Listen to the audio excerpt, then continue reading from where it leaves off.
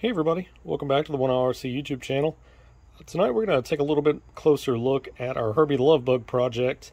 I talked about it in the last video when we were unboxing the new Radiolink RC6GS V3 transmitter. And I believe that'll be what we use to control this guy. I loved the look of the Proline drag bug body. The minute it came out I knew exactly how I wanted to paint one up. Big fan of Herbie myself. This one is done a little bit fancier than Herbie ever would have been. It's going to be a little hard here in the shop, but it's pearl white paint with opaque white for the insides of the numbers. See the slight difference there. Use some Spastics window tint to tint the headlights. A little detail that I like to add, and also to tint the windows. There's no interior in the car, so it just helps sell the look. Overall, I love this body. It's really thick and durable, but just the look and the proportions, I love it. Got the car outfitted with Proline Hoosiers for the look. I don't think there's a tire on the market that looks better than these. And those are the Proline slot mags. You got the short course style for the rear, and then the 2.2 buggy style for the front. That stone gray, in their pictures I could have sworn this had a little bit of a bronze tinge to it, but the stone gray looks completely different in real life. It may not even show up on camera, but they do look different in real life. Now, in the previous video I had said that this was completely 3D printed, but that's technically not true. Unfortunately, a chassis will not fit on my printer. I have the Anycubic Viper, and it's only a 245mm build plate, so it's not quite going to fit a whole chassis. There are some key components that are not 3D printed, such as the top deck here. I tried. I really gave it a good effort, but the problem with trying to print the top deck is when it comes to the steering posts. Kind of see them sticking down there. Any side force whatsoever into those snaps them free. So short of machining them, machining them out and putting a brass tube or something in there, it just really wasn't worth it when that part cost $7. Beyond that though, flip it around here, the front bulkhead, the front drop arms, you can see we've got a 7mm drop on the arm there. That lets you run full suspension travel, full extension shocks, without having to sacrifice any travel by limiting your up travel in the damper.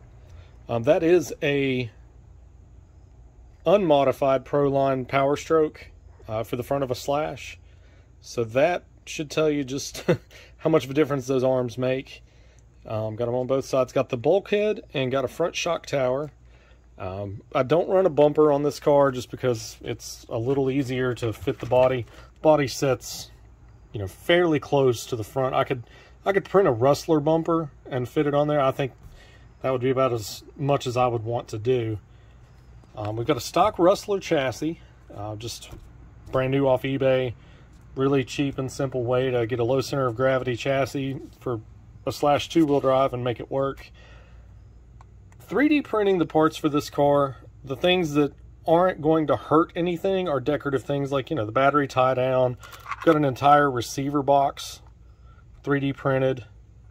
Not sure why my antenna just fell out, but anywho, the ESC plate, that's another good place. I just use standard PLA or silk PLA, and there doesn't really seem to be any negative effects in doing a PLA piece in an area like that.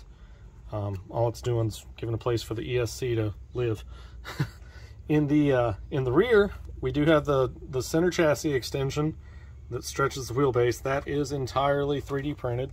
It is a 3-piece bracket. You have the upper piece here between the shock tower and the chassis. There are 2 lower pieces, one that acts as a skid plate that goes underneath the transmission to the chassis, and then a sandwich plate. I'm trying to get the tire out of the way here. You can see a sandwich plate here. With, I've got 4 lock nuts up there just for security, but that actually acts as a sandwich plate to lock that piece together. I will be using a piece identical to this, printed in black on Project What the Front Wheel Drive, because, I don't know if you can see that there. There we go. Let's see. There we go. Let's get it zoomed in here. We have servo mounts on each side. So we can mount the servo upside down and mount just a Stampede servo saver on the bottom, have steering from there, instead of the rear facing plate that we have on that car now with the bell crank and the full linkage. It'll just simplify things a little bit. We also have the rear shock tower printed. This one would work for a Rustler, a Stampede, or a Slash. It has the nubbin for the body mount of a Bandit, but it is not drilled through, so you would have to drill your own body clip hole. As to how well a PLA shock tower is going to hold up, I don't know. I know that if you over tighten the shock mounts, you will spin the standoff completely off of it. So if that tells you how strong they are, that should be a that should be a warning. Again, 7mm drop arms here in the rear to lower the car without sacrificing suspension travel. Let's see if we can get a... Sorry about the jump cut there. I think we're having a little bit of a technical issue with the internet, or something. Our camera here isn't exactly wanting to stay connected to our network. Going back to the 7mm drop arms, here in the rear, you can kind of see how they come up there toward the hub. Just lowers your ride height by 7mm while maintaining proper suspension geometry. You can use a longer shock. In the rear, we also have the rear hubs, 5x11mm hubs, 3D printed. So there are quite a few pieces on this car that came off of a printer instead of out of a poly bag. As to whether or not they're going to hold up, that's a different story. This car will not see much use. I'm going to be honest with you. The body holds a special place for me. My mom's first car was a Volkswagen Beetle. It was a 74 Super Beetle in lemon yellow. Cute little car. But you know, having a Volkswagen like this, I love Herbie movies. I don't want anything to happen to it. And I would feel bad smacking this thing into a curb and knocking it into a million pieces. That's not to say that I couldn't rebuild it. I mean, honestly, you're looking at, you know, a couple of hours per part. You know, a front bulkhead takes 4-6 hours to print. A set of arms, 6 to 8 hours to print for all 4. Like, it's not about the material, it's about the time. But I don't want to hurt the car. I mean, the car is going to be fast. For electronics, we've got a 120 amp Hobbywing. It's a 10BL 120 speed control. You can kind of see the fan peeking out there. Got a 4600 kV 4-pole castle stuffed in the back. It's got an R4 FGM micro receiver to pair with the radio link transmitter. I love it because it has the gyro. I haven't really messed with the gyro too much in the Camaro yet, so I'm thinking it's going to help. But that's about it with this car. I really, like I said, in my personal opinion, stay away from high stress areas.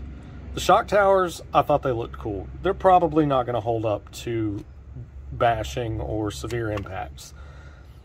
Parts like the upper deck with the steering bell crank posts, those snap off so easily. It takes no side force whatsoever to break those off. So for places like that, I don't think 3D printing is the right route. Obviously the chassis is too big, so we're not going to be able to print that anyway to test. But if you were to twist this torsionally, you could snap that chassis very easily if it was 3D printed. One bad landing down off the wheelie bar. This is the drag slash wheelie bar. Just grabbed one off eBay, brand new in the package. If it came down off of the wheelie bar too hard, it's going to taco the chassis. So that's something that I don't think 3D printing is right for things like that. For prototyping those parts to be made out of a more durable material, maybe. Or if you 3D print nylon, that might be a much better choice. But for PLA, for your basic, you know, out-of-the-box printer filaments that are available on Amazon now, you know, I use Monoprice. I love it. It prints great. It is not the strongest stuff in the world, but then again, it's PLA. It's not supposed to be. So, you know, switching your materials is going to help, but honestly, molded plastic is going to be so much stronger for these high-stress areas. To be truthful, I have my concerns about these chassis extensions. I don't know how they're going to hold up. I'm hoping they do well in Project What the Front Wheel Drive, because that car gets driven a lot. So, only time will tell. But that's my opinion. That's, you know, take that with a grain of salt, or take it as how you may. If you have experience with 3D printed parts and manufacturing them and how they hold up for your setup, please let us know. Drop a comment down below and let us know how things work out for you. Maybe your experience is quite a bit different, but for me, I think decorative parts are the bread and butter for 3D printing. I do have some 3D printed parts on the, to me, a Blitzer Beetle, only because I really didn't like how the ESC mounted. That's not a high-stress part. It bolts to the chassis and just serves as a place to stick the ESC. No big deal. So we'll see how things pan out with this car. If we do take it out and get some running footage with it, I will definitely post that up here. Like I said, you know, Herbie's done, and I'm really happy with how it came out. I've been planning this since the drag bug was released, and I've been a year and a half getting a hold of one. That's how popular this body's been and how hard it is to catch one in stock. So, but we do thank you for watching today. If you're not already subscribed, please do so. Click the bell down below to be notified of any future videos. And like I said, any questions or comments, please drop them below. I do keep an eye on the comment section, and I get an email alert anytime there is a comment or a question posted. And we, again, just want to thank you for watching today. Have a great day.